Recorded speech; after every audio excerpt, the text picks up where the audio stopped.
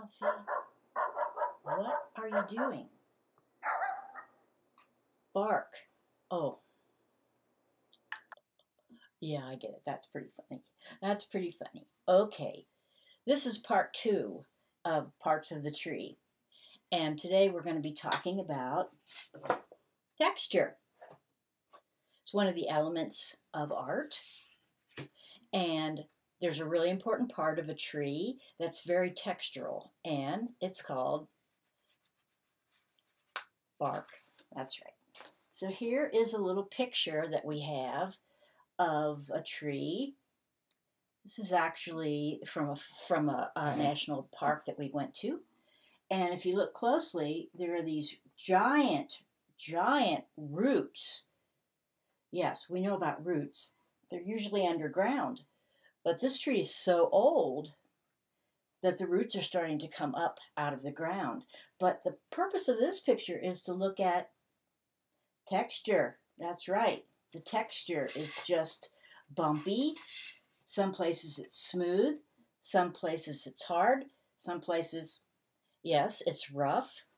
And here is another picture. Wow, look at that. It's pretty weird, isn't it? Pretty cool. Pretty cool. What great textures. Yes, what is the purpose of bark? Well, bark is like skin, or like fur, or like a blanket.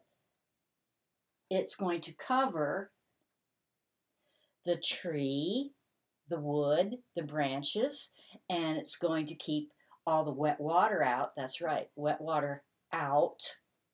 And when it gets too dry, the bark will hold in any moisture that the tree needs. Yes, that's very good. But bark is like skin, and if you don't have it, oh, the tree's probably going to die. So we're going to emphasize some texture on our project and explain how we're going to do it. And we're also going to look at all the different materials we have today too.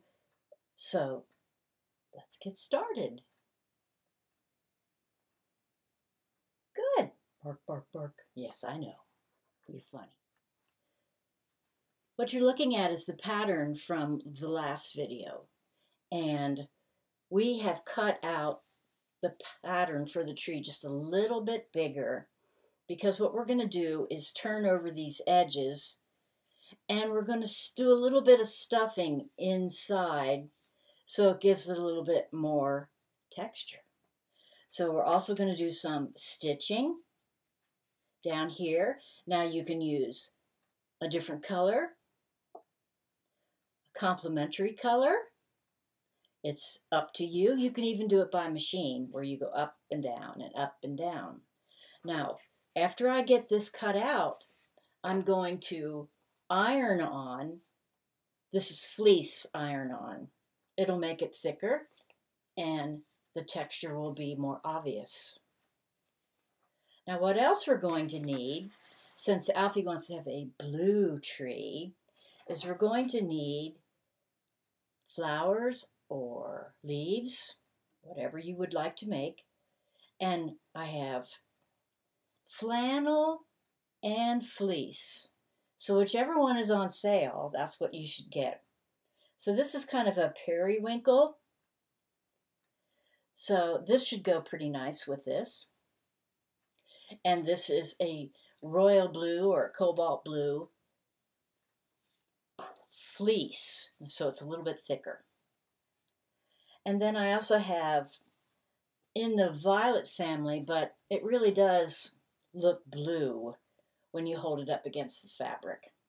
So I'll be cutting out some leaves with these 3 different colors. I also have some purple, and I'll see if I want to use that in a little bit. What I'd like to do is take the word crown and make a crown on the top of this tree with some gems. So I have really large gems and really small gems. I'll lay this down for a second so you can see them, like this. And what I'll do is put these on absolutely last. I also have little tiny gems that sometimes look blue and sometimes look purple. I'm going to add some of those. And when I went to the fabric store, I found some of these sparkly metallic green leaves, which I think will be a really nice touch. Every once in a while I'll throw in a sequin and a bead maybe, so the tree will have an overall glow or glisten. And I even have some of these that I made a long time ago, and I may use them, but we'll talk about that later. So from here, what I need to do is start cutting out the tree and start getting ready for all the leaves. See you soon.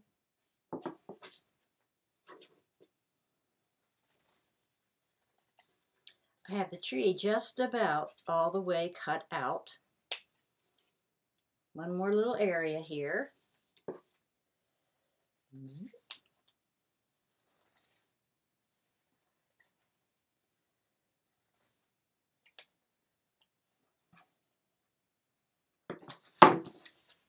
It's ready to go. Now I need to take it to the iron to make sure that this is attached. Now that the fleece is ironed onto the back, it's time to trim a little bit so it looks a little bit more like branches and not so much like giant hands coming out of the top.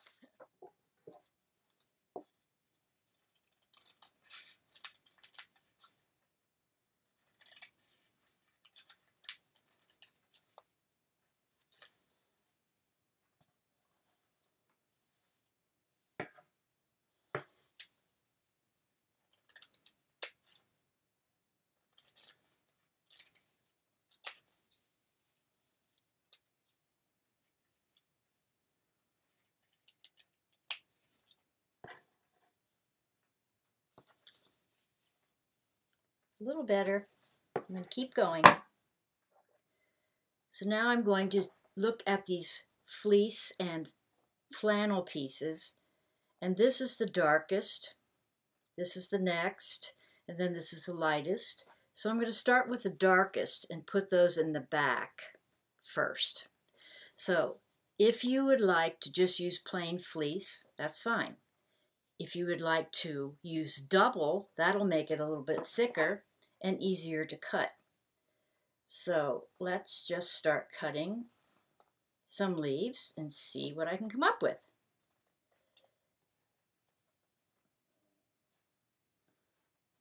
I think Alfie's going to like that. So I'm going to make a strip and make a lot of them and place them all around, and then I'll use my next color and put those on the top. And using colors like this will make it have more depth. So here we go. And I'll make sure all these leaf patterns are on the original cutout. There you go. See, like that? Very easy.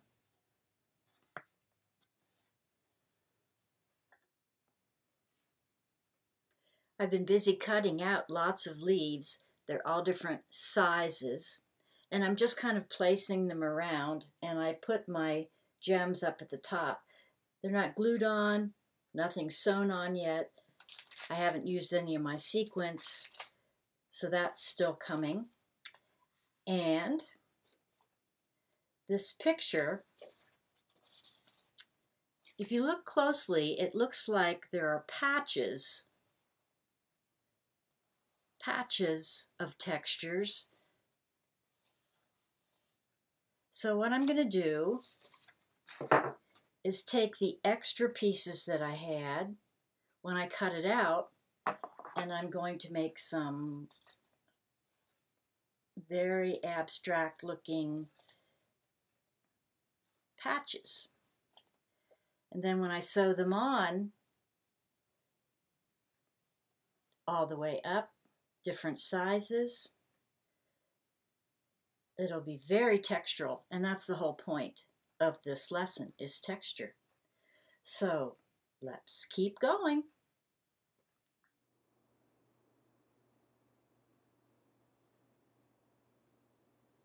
Hi there.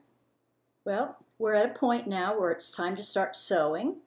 We're going to use white quilted fabric for a background to not conflict with all the blue and all the different colors that are going on.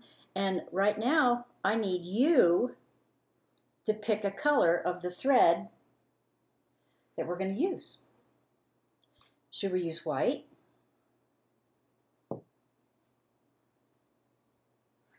Should we use blue? Yeah, I know you like blue. Or should we use orange? That's the complement. You know that. You remember the complementary colors, yes. Or orange. So we're going to stitch all around here, make sure the tree stays on the fabric. And we'll do some extra stitching for texture. So which color should we use?